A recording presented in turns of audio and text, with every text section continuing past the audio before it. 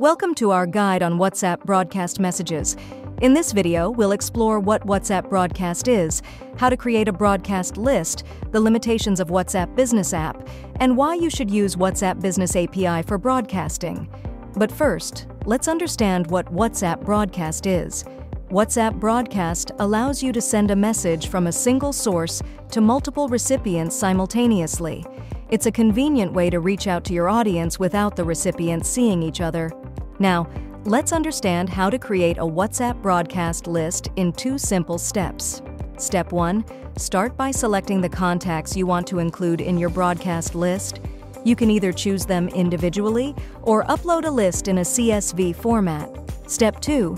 Organize your contacts into relevant groups based on factors like interests or location. This segmentation helps in sending targeted and personalized messages. Sounds easy, right? But there's a catch.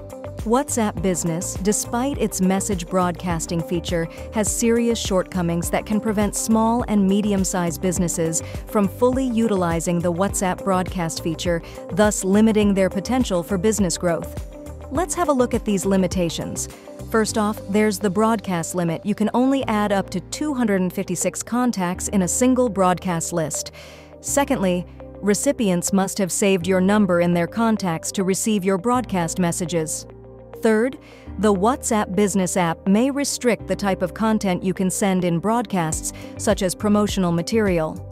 Fourth, while you can see who has received and read your messages, the analytics provided by WhatsApp Business are relatively basic compared to other platforms.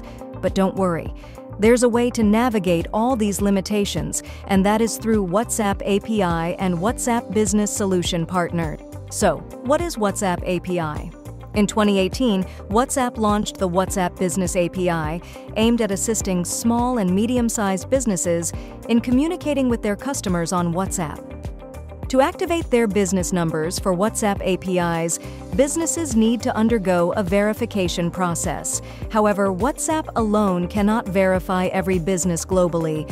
To address this challenge, WhatsApp provided its APIs to third-party service providers known as WhatsApp Business Solution Partners, or BSPs. BSPs have developed systems over the WhatsApp Business API, offering features such as WhatsApp CRM, contact management, and more. With WhatsApp API-enabled business numbers, platforms like Wati can broadcast your WhatsApp messages to thousands of customers simultaneously.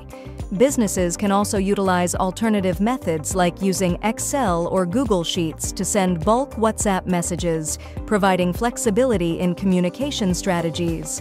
There are several advantages to using WhatsApp APIs, including reliability, automation, multiple agent support, and the possibility of green tick verification. One of the biggest advantages of WhatsApp APIs is that you can integrate chatbots on your business numbers, automating sales and customer support processes efficiently. That was it. WhatsApp API opens the floodgates of opportunities when it comes to WhatsApp broadcast features. So what are you waiting for? Try Wati and reach out to thousands of prospects via Wati's WhatsApp broadcast feature today. If you liked this video, don't forget to like, share, and subscribe to our channel. Until next time.